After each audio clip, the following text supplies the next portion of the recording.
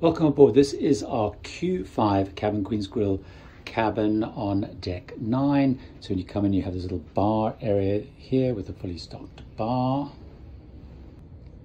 Then over there, slightly strange little desk, which I don't quite understand.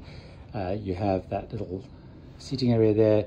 You have a big sofa there, and then of course the bed there.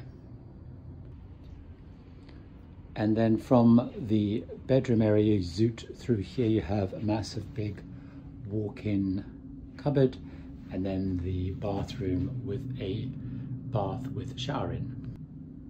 So that's our cabin for the next 7 days as we cross the Atlantic to New York. And then this out here is the balcony, which of course will be looking at sea for 7 days.